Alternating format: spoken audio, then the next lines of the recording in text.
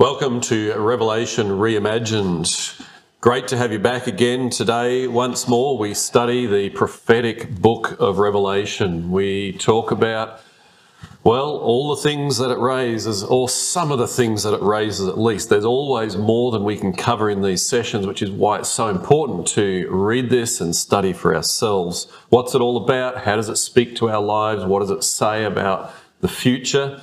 They're all things that we hope to touch on in this online discussion and exploration of the book of Revelation. With me today, once again, I have from the far end, Michael Mahanu, Peter Hughes and Roman Halupka, and my name is Darren Croft. We are four Seventh-day Adventist pastors who love to study and read and share from the book of Revelation. One of the things we've discovered in the book of Revelation is it's not just there to scare people. It's actually there to reveal Jesus to us and his plans. And so last week we saw this amazing picture of a wedding supper, and then the flip side of the wedding supper, and that was very much pictures of judgment, light and dark, both being on display. But it introduced cause for celebration because it connects to what happens when Christ comes at his second coming. And that's what we pick up today as we dig into Revelation chapter 20. And as we go into this chapter, what you will see is there are four sequential pictures, or four pictures looking at this 1,000-year period from a different angle. And we sometimes call this 1,000 years the millennium. So let me turn to those with me here. Tell me about, before we get into the text itself, tell me about the 1,000 years. Why is there 1,000 years? Why is there a judgment? Doesn't God's love just save everyone? He does, no doubts. He loves us so much that he could just make it in such a way. But we are so proud that we think that judgment is only because of us. But we have to still remember that it's a much wider picture. Judgment is about God. God was accused. God was criticized by Satan. And there was the great fight there, well, not typical fight, but controversy, we could say. And you know, because of that, how to prove in the whole universe, all inhabitants there, the angels there, how to prove, how to show. God showed the love, sending his son, but we can be the proof, as we mentioned already, talking about judgment. Every one of us has a privilege to prove that God is right, and God is righteous, and God is loving, because we accepted him, and we are saved. So that's the reason. I think that's the main reason of judgment. And there would be simplifying very much just to save us, and God like a machine for saving, you know, without any conditions, without anything. No, that's, you know, God is not pushing salvation on anyone. He's just wanting us wisely to accept it. So choice is always maintained. Choice, yeah. In the scheme of things, we usually bring them back to two fundamentals, black and white, hard and soft. Everything comes back to that sort of analysis. And in what we're talking about is a love for people or a selfishness. And when God was accused, he was accused because there was selfishness behind the person that accused him. And God said, all right, I'm going to give people free will. I want you to choose. Are you interested in a concept of love where you embrace everyone, or are you interested in the concept of selfishness? And that's the challenge that we have. Do we want to choose love, or do we want to choose selfishness? If we choose love, then we have a compassion and an ability to appreciate all people. And it's not just written on a document, it's written in your heart. It's part of your character. Yeah, it's an ongoing choice we make every single day. Choice, yeah. yes. Michael? I'm thinking when we have a natural disaster and the rescue agencies, they fail to come and help people, then there is a review. What happened? What went wrong? Why the rescue authority could not come to, help people? And I think a judgment is something like that, where it looks back to see, is there anything else that God could have done to save these millions and millions and millions of people that are going to be lost? And I think this is a very important. Is there anything that God, is there any provision that God has not made available for people to be saved? And of course, it reflects back into who God is. And from the book of Revelation, we find actually from the whole Bible that there's nothing else that God could have done. So the ultimate sacrifice was paid. His Son was given to die for us. Above that, there is nothing else that God could have done. So for me, the judgment, it shows that God is fair with every single individual, in a sense that every single individual that lives on this earth has plenty of opportunity to respond to the gospel call. But they have chosen to say, no, I'm not interested, thank you very much. And God is obliged to respect the free will of the individual and allow people to choose the path that they want. So that judgment exonerates God. Exonerates God. What you're describing is the ultimate universal exercise of transparency. Absolutely. Absolutely. And that is so essential for everyone. It's essential for me, for us, and for every single person that is saved and that is not saved, because we'll see the chapter is bringing up all those people that are not saved, so they will be understanding why they're there and they're not here. And I guess when we're looking at it in terms of God's character, what we're saying is God is not going to force anyone into his kingdom. Those that are in his kingdom are there because they want to be there. Yeah. Yes. It wasn't an accident. Yeah. It wasn't by mistake. Yeah. But it was by choice. Yeah. Now, in terms of this judgment process, just what happens, because sometimes we talk about it being a 3-step or a 3-phase process. What do we understand in terms of this process of judgment before we'll go into the text in a moment, but how would you just give a quick overview of that? In a trial, evidence is presented. Yeah. They review the facts. And if they review the facts correctly, they can come to an accurate decision. And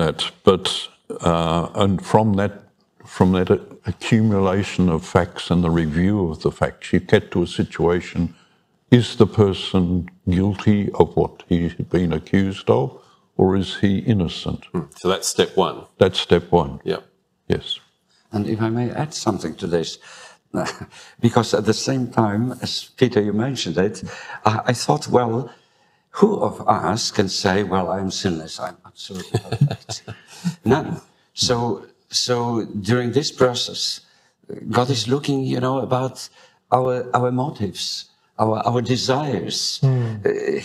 He knows our heart. He knows our thoughts. Well, sometimes it can be scary, if somebody knows all the thoughts that we have. But God knows everything about us. So his judgment will be absolutely justice. Complete justice. Well, it draws us back to Revelation 7, doesn't it? With the white robe of Christ. Peter, white, you'd be happy that we bring that out. I'm happy with that, yes. Because it's white. But the white robe of Christ is his covering of us. And as we have that robe, we are considered not guilty. That's right. He has taken away the evidence that said we were guilty. Yeah. So what Roman was saying is that we're on trial and we will be judged. So we're not the people who are deciding whether we're guilty or innocent. It is being reviewed by an external judge. Yeah. So then step 2 in the process, if you go to court here on earth and you're found, well, if you're found not guilty, you walk out free as a bird. Likewise, in the biblical description of judgment, if you're not guilty, your name's written in the book of life and you're done, finished as far as judgment goes. If you're found guilty, then there's a review. On an earthly court, the judge will sit down, will review your case, look at the severity of the guilt, look at comparative cases and come up with a judgment. That's phase 2, if you like. And then phase 3, you're brought back into the courtroom and, well, here's your judgment, life in prison or, whatever it be. That actually happens in this chapter, doesn't it? All right, and that's what we're going to get to. So as we go through this chapter, look for those 3 phases or 3 steps of judgment. So let's come to the first picture first. So this is Revelation 20, verses 1 to 3. Not a long chapter, so we are going to take the time to read through these 4 different pictures that we're given. So Revelation chapter 20 and verses 1 to 3. And I saw an angel coming down out of heaven, having the key to the abyss and holding in his hand a great chain. He seized the dragon, that ancient serpent, who is the devil or Satan, and bound him for 1,000 years. He threw him into the abyss and locked and sealed it over him to keep him from deceiving the nations any more until the 1,000 years were ended. After that, he must be set free for a short time. So let's talk first about this abyss, this bottomless pit. What is it? What are we seeing here? Well, it does have a connection with creation.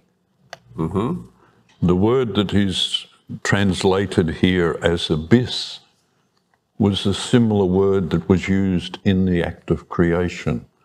And it was talking about the state of the earth without anything done to it.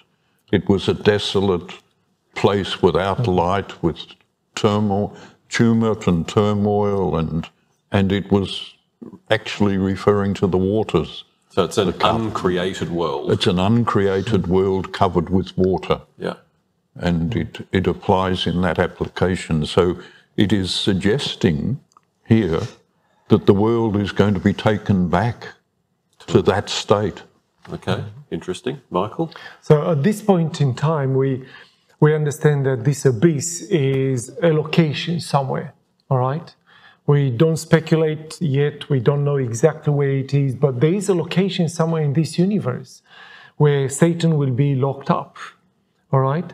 What I find interesting is when we try to understand what is this abyss, and we are putting together all the verses in the Bible that are talking about this place, bottomless pit, that has to be a location somewhere.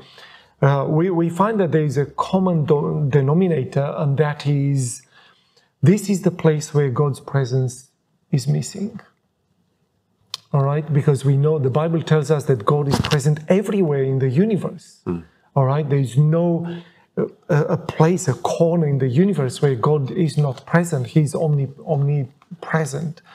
All right? So this bottomless place has to be a place where God is not present. God is withdrawing His grace, His love, His mercy, and Satan is allowed to experience what it means to be outside of God's grace. So it's just a logical extension of the process that's already been occurring as God withdraws His presence. Yes, absolutely. So we see this in the book of Revelation, a gradual withdrawing of God's grace, and now we reach the climax where Satan is allowed for this long period of time to be outside of God's grace. And So it's interesting because there are some Old Testament connections on this one as well in terms of some of the language that's used. Now, before we go to them, I should just clarify, we are talking here at the beginning, so going back to our last session where we had a second coming picture, this is now after the second coming that we're looking, isn't it? So this first picture that we're getting is, as it says there, it bound him for 1,000 years. So it's at the beginning of the 1,000 years, but after the second coming. It has to be after the second coming, because when we read in the chapter, it talks about the resurrection. Yes. Right, the resurrection of the saints.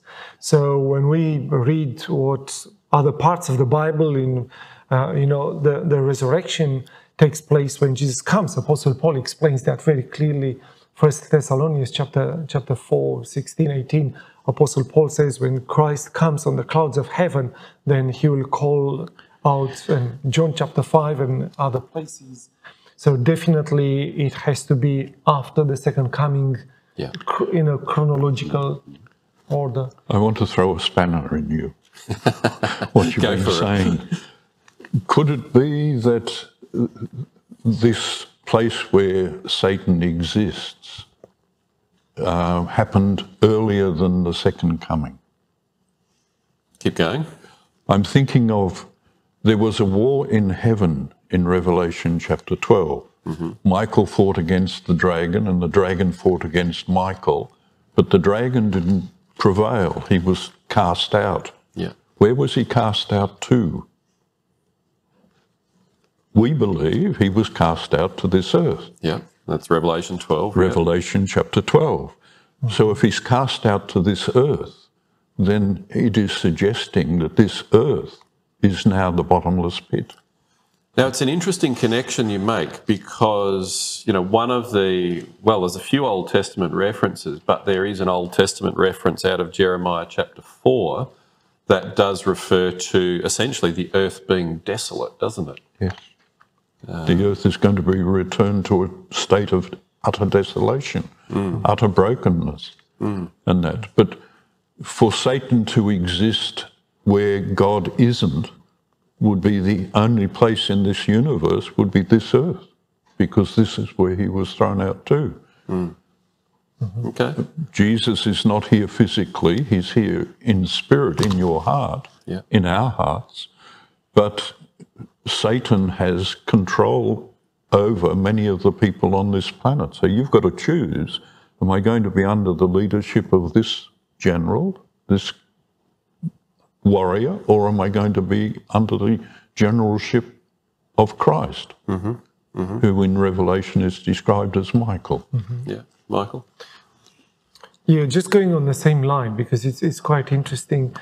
When Jesus crossed the Lake of Galilee on the other side, and he faced those demoniacs, one or two, and then the reply was, "Don't throw us into the abyss." The request of the demons was, "Don't throw us into the abyss." And then Jesus allowed them to go into the herd of pigs.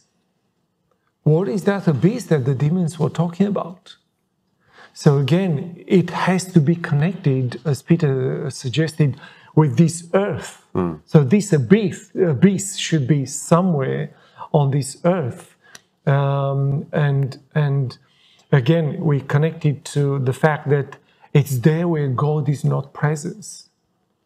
So wherever Apostle Paul talks about the authority in the of the air. Maybe you can help me a little bit more with this.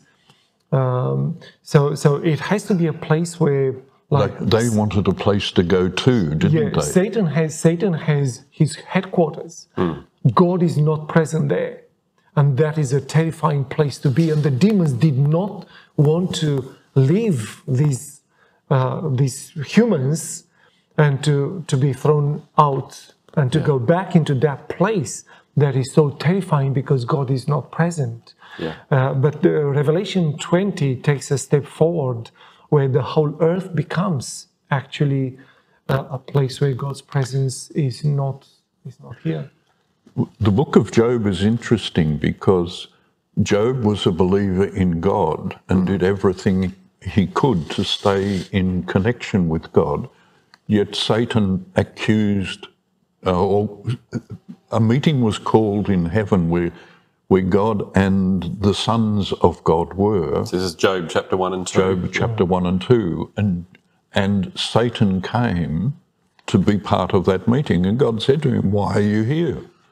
And he said, "Well, how come you're here? But I didn't invite you." And he said, "Well, I've come representing the earth."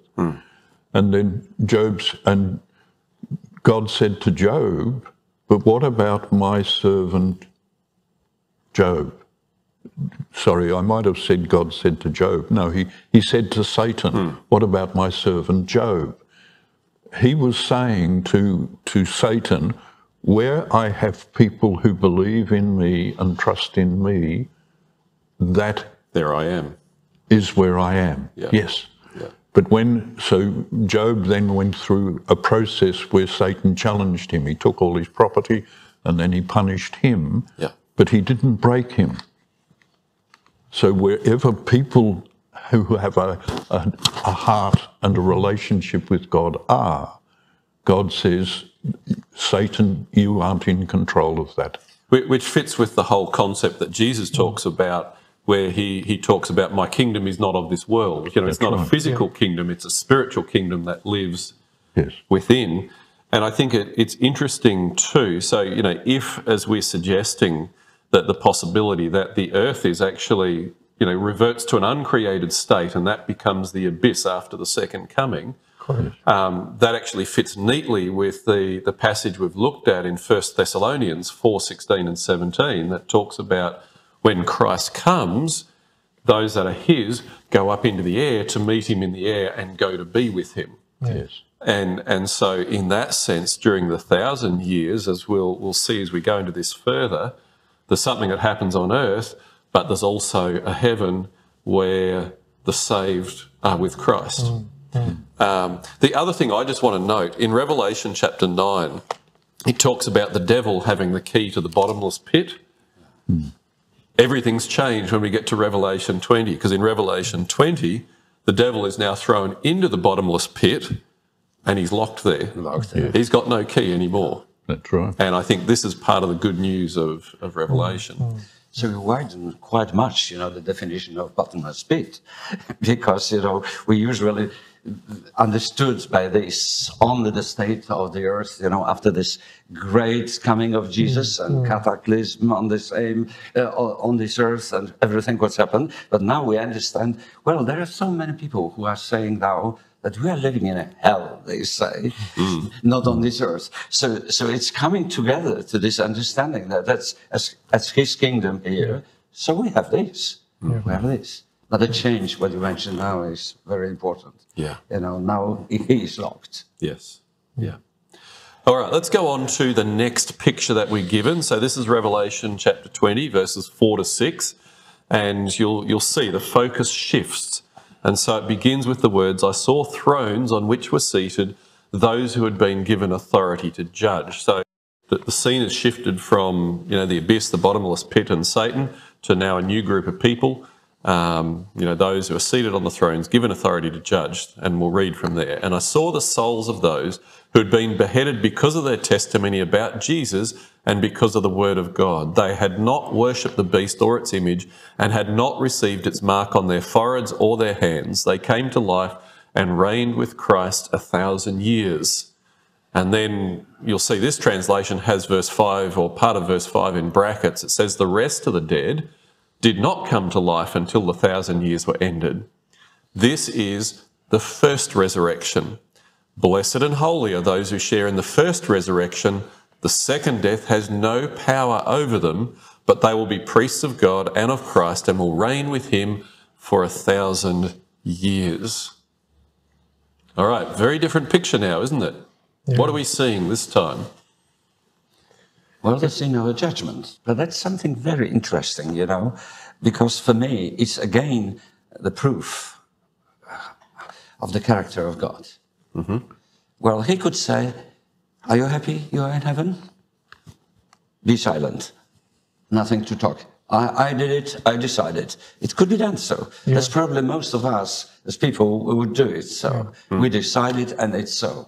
But I've saved you, sit down, be quiet and be grateful. Yeah. Absolutely.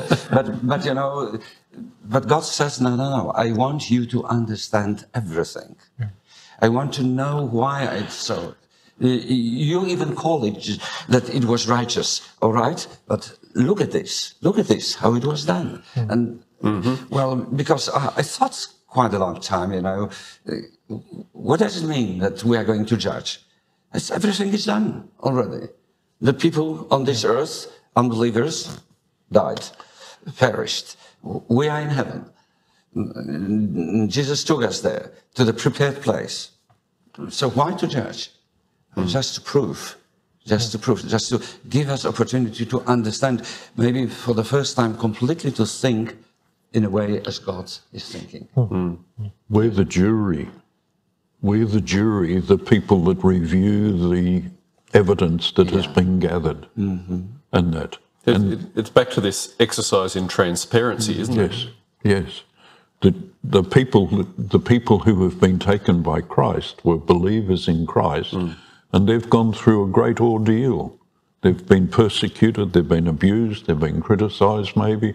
They've had to stand on principle, and they needed to know that that stand that they took, that action that they did, the belief in God, has been vindicated and shown to be true because they're reviewing the records of everyone who didn't make it, not done what they did. Yes. Michael. I want to pick on a concept here. It says, and I saw the souls of those who had been beheaded because of their testimony for Jesus. So we should not imagine that this is like disembodied spirits. But it's interesting. It says, I saw the souls. Who are these souls? And then it gives more information. It says they came to life and reigned with Christ 1,000 years. So those souls are not disembodied bodies, disembodied people. They are those people that have been resurrected. And again, it confirms the fact that when the Bible says a soul, we are 4 souls here. There is no such a concept of separation between the body and the soul is something spiritual that goes up or down, or the Bible is using the word soul for person. We are 4 persons here, we are 4 souls here, and this is the expression that is used here. Those souls, actually, these are the people that have been resurrected, and they are there in person at the judgment. So the first picture we get in Revelation 20 is that picture of judgment from the angle of the devil. Picture number 2 is judgment from the angle of the saved. All right? Yeah, correct. Correct. So, and what it reminds us there is, if you come up in the first resurrection, which happens at the second coming of Christ, it's good news. You're home and hosed, if I can put it in such terms. If I may say something, I think now that there is so popular among so many people, very, very sincere people, that this millennium time, they say that there is another chance for the people living on this earth. It's called Heliasm, this teaching, and that's something against this chapter, because it's so simply said what is happening. Resurrection, the others are perished, so there is nobody to be saved that moment. Well, there is the end, which we'll come to. And you're right, Roman, I agree, because you look at all the pictures that Christ gives, and you've got the sheep and the goats, the saved and the lost. It's always 2 groups. And at the second coming, you're in or you're not. You've decided or you haven't. The goats and the sheep. There is no more any opportunity to change. Which is why this life matters, Peter. Well, it says in the text that you highlighted, Michael, the second death. So there are 2 deaths. Yes. Does that mean we who are part of the first resurrection are going to die and be resurrected again? Or is it talking about something else? Let's keep reading, because we'll answer that as we go, won't we? All right. So let's look at this next picture, Revelation chapter 20, verses 7 to 10. When the 1,000 years are over, Satan will be released from his prison and will go out to deceive the nations in the 4 corners of the earth, Gog and Magog, and to gather them for battle. In number, they are like the sand on the seashore. So now we're looking at the end of the 1,000 years. They marched across the breadth of the earth and surrounded the camp of God's people, the city he loves. But fire came down from heaven and devoured them. And the devil who deceived them was thrown into the lake of burning sulphur where the beast and the false prophet had been thrown, and they'll be tormented day and night forever and ever. Oh, scary. That's All talking about hell. Sounds like hell, yes. All right, so let's look at this picture. Satan is released. The nations are resurrected in order to receive final judgment. Why be resurrected if they're just going to be destroyed? Well, there has to be balance in things, doesn't there? That's what we're talking about. If things are out of balance, people get a little upset. God's people devoted their lives to being appreciative of him and loving other people. These people haven't, so they've gone through the court process. They have been through the process of judgment, and they've been found to be wanting. That it wasn't in their nature, it wasn't in their heart to be kind and compassionate and love in that relationship. So now we come to the situation of the punishment being meted out. Yeah. So just talk to me about, where we have this lake of, maybe we'll come back to the lake of burning sulphur when we've read the last picture in Revelation, but just this day and night forever and ever comment, that sounds to me like an eternally burning hell, which I start to have a problem with, because that brings into question what sort of God we serve. Well, that's it would be the good news, because this fire is not so strong.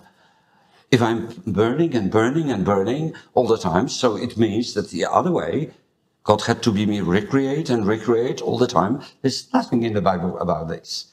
So if it is the end, as we mentioned, and as it is the fire that is even, we say, ever and ever, so it means there will be the result, the effect of this forever and ever. They will be burnt. Well, we all know what it means to burn something, on a bonfire or even on our fireplace at home. So it disappears. Sometimes it seems that, it will be long, that in the morning I remember I had such a fire at home, a fireplace, and I came in the morning. That's just ashes. Ashes, nothing more, nothing more. So we have to think sometimes as read such words. That's a typical expression for those days that, forever and ever meant to the moment as it will cease to until it's exist. done. That's done. Yeah, Michael? Yeah, just an example. We need to understand the way the Bible and the Bible authors are actually using that example, that expression. All right, it's very important, because if we apply it to our culture, it's got a different meaning. So in Jude is the book, the little chapter just before the book of Revelation, just one chapter, verse 7. It says, in a similar way, Sodom and Gomorrah and the surrounding towns gave themselves up to sexual immorality and perversion. They serve as an example to those who suffer the punishment of eternal fire. Okay, so same terminology. Same terminology. So we know Sodom and Gomorrah, they're destroyed by fire. We know that. But there is no fire burning there as far as I know. But it's used, the expression eternal fire, in a sense that the consequences of that destruction was forever.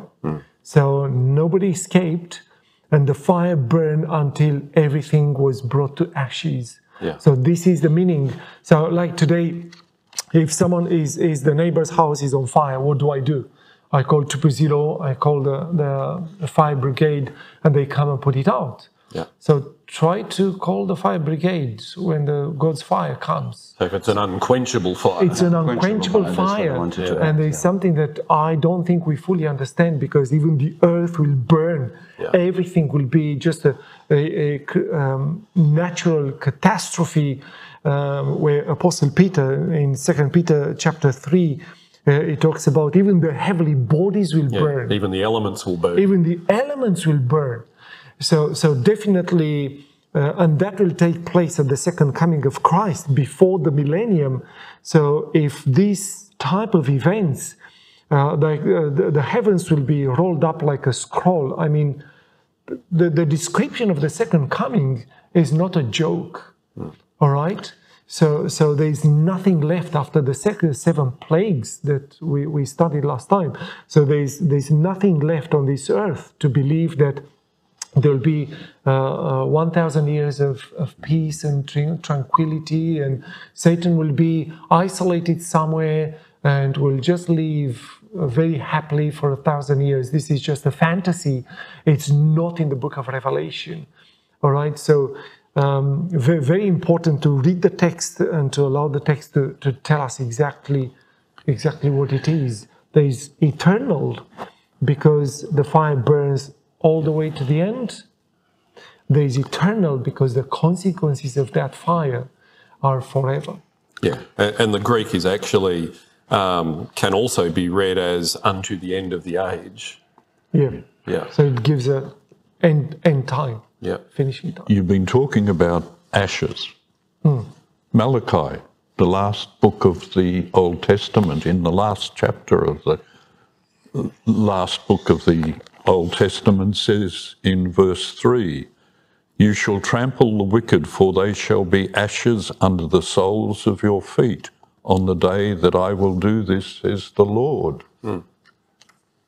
Which is a pretty graphic picture, but it conveys the reality of And the evil's done. But then we continue in this sequence to a new heaven and a new earth. Yeah. So what had existed is gone, and there is a new existence. And we'll pick up on that in our next session. Let's go on to the final picture here in Revelation 20. So this is verse 11 to 15, and it says there, "Then I saw a great white throne, and on him who was seated on it, and him who was seated on it. The earth and the heavens fled from his presence, and there was no place for them." Back to our exercise in transparency. "And I saw the dead, great and small, standing before the throne, and books were opened.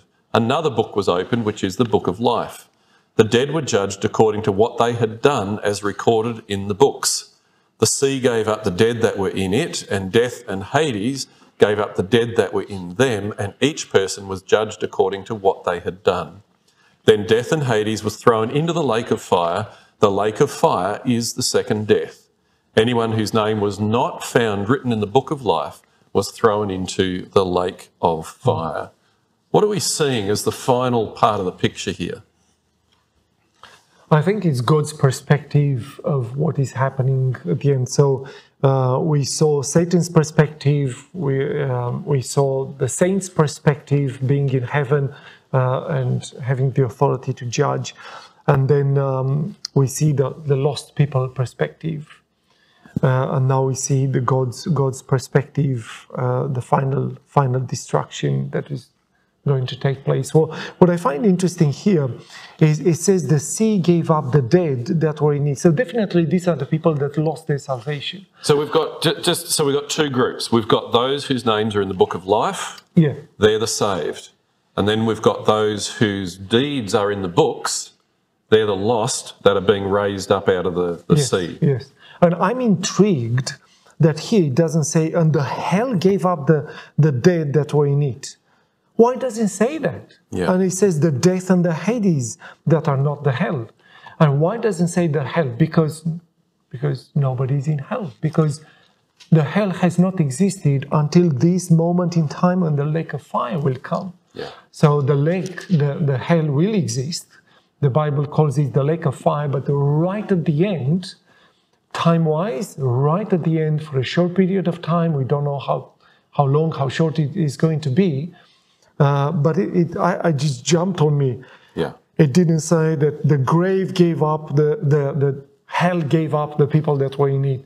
It says, no, the sea, so where people died, in drought or in drowning in the sea, or like the Egyptians when the Red Sea closed up. And so wherever people died, and they lost their salvation, they will come up from those locations to the judgment to receive the final penalty for their actions. I would like to say that, you know, it pictures terrible sin. That's something, you know, like that's a vengeance of God. I don't like it, this expression, and I would say, what is the real punishment for those people? It is the fire, or it is maybe the punishment is the result only of their choice. But the punishment is that they can see the holy city. Yeah. The punishment is that you know, they love it. I will compare it to a very funny situation. It happened, normally I was traveling a lot by trains in Poland. But, you know, usually I was on the platform 10 minutes before the train, waiting for the train, came in, and it was everything wonderful. It happened once that I was not sure exactly about the time when the train comes. So that's the reason I thought that probably I have time, and I came in the last second. And then I came to the platform at the moment as the train started to move. It was painful. There was, you know, something that you know, I had to go, and I couldn't do anything with these. Could see it, but couldn't do anything about it. Yeah. So, of course, we can't compare. That's the same. But, you know, if you lose something, what you desire, and that's so. I see the punishment in these.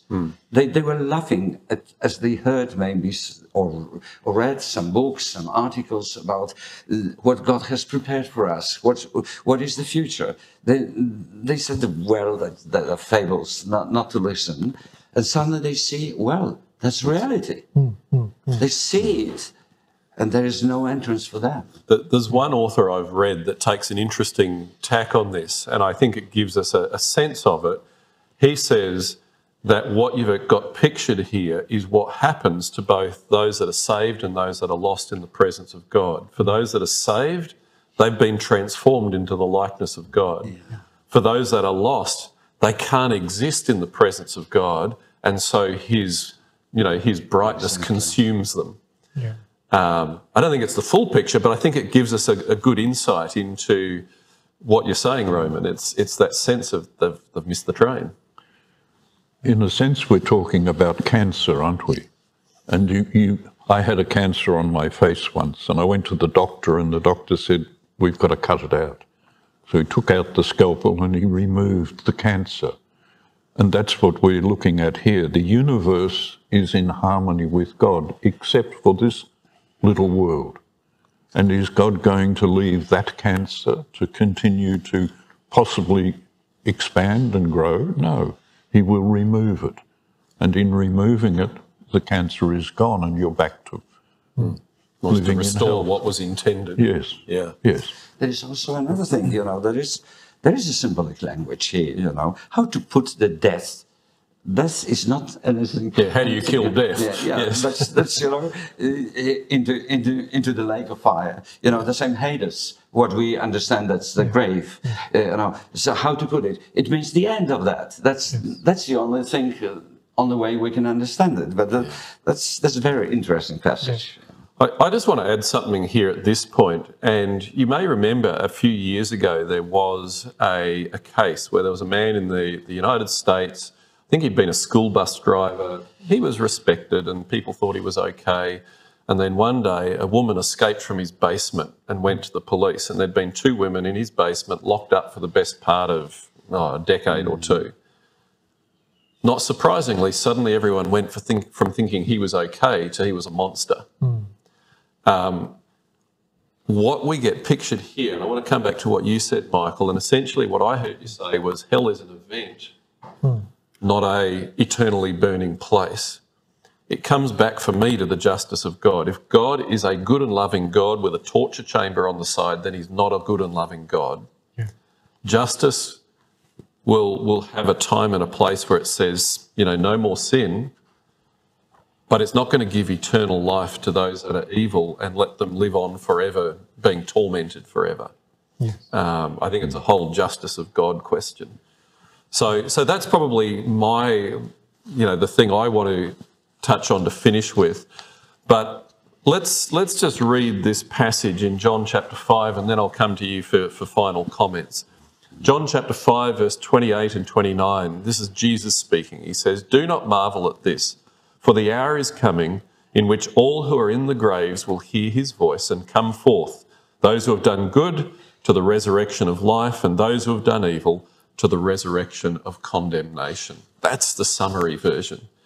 So final comments on this chapter. Roman, I'll start with you. Oh, so I will quote one verse from Malachi. Because it inspired me, as Peter called before. He was in chapter 4, but I would like in the very end of chapter 3. "Now they shall be mine, says the Lord of hosts, on the day that I make them my jewels, and I will spare them as a man spares his own son who serves him." Beautiful. And that's the great thing, because we said about these terrible things also what's happened. But there is a positive.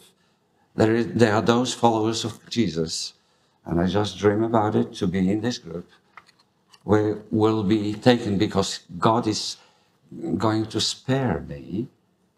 And the verse says that, as a man spares his own son. Yeah. Wait a moment, God didn't spare his own son. Yeah. He gave him for me. Thank you. Peter? Most people have a desire to see justice enacted. And the example you gave of the man who had women locked in his basement for many years, and how the attitude of people changed, and that when he was punished, everyone felt that was the right outcome, the justice.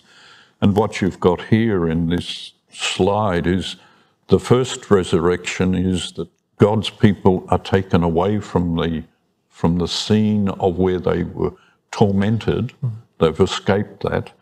And then the second resurrection is that the man who had been the tormentor was put on trial, justice was enacted, and he was given a sentence, and the sentence was brought to fruition. So we're looking at a similar situation here. God will do right. God will do right. He will take his people away from the place of torment, and then he will bring an end to that place where torment was, and it will be made new again.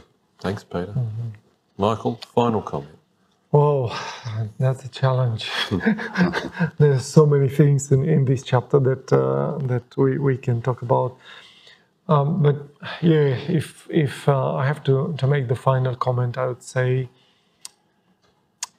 God is consistent from the beginning all the way to the end. And we know the way the Bible is describing God with such a consistency from the Garden of Eden, where Adam and Eve sinned, and then we see God's justice, God's mercy in the same time in action. And we see just justice and mercy together all the way to the end. We stop at the cross.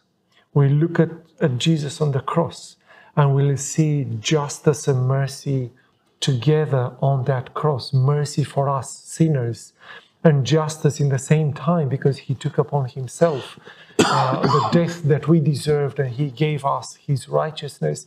So it's just amazing that all the way to the end, we see the consistency of God's character. And I was just wrestling with this idea, for the last few weeks, and I was thinking there's only one concept that I can bring it to, and that is God's holiness. It's such a deep concept, God's holiness, and I think it will be a topic of study for eternity to understand God's holiness, because that holiness is attracting us to him. We feel his love, the warmth that comes from him. But in the same time, he says, go and sin no more. And this is serious. All right, so there are two aspects that we find in God's holiness that is an attraction to Him that is irresistible. We want to be with Him, but in the same time, there's a warning: you have to do something with your sins. And we know there's a solution for our sins, because this is why Jesus died. So for me, Revelation 20, it's the pinnacle of God's holiness and God's justice and love that is manifested in a world that rejected Him. And we can see even in the lake of fire God's love, because God doesn't let these people to live in torment for eternity. He puts an end to it. All right, and for us, for the people that have decided to follow Him, to be with Him in eternity. So it's just amazing how this concept just comes together very nicely in Revelation 20. Thank you, Michael.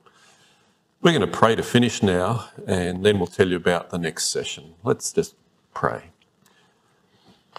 Our Father in heaven, we thank you so much for these pictures you've given us in Revelation 20 that reveal a God who exercises radical transparency because He loves us and wants us to know Him, and to know that not only can we find in Christ the ability to be saved, but we can find in God a God to be trusted. So Lord, just give us that ability to trust you and to choose you day by day. I pray in Jesus' name. Amen. Amen. Well, next time when we are back together, we will be digging into the final 2 chapters of Revelation, chapter 21 and 22. Beautiful chapters. Have a read of them before we get there. All about the new earth and eternity. See you then.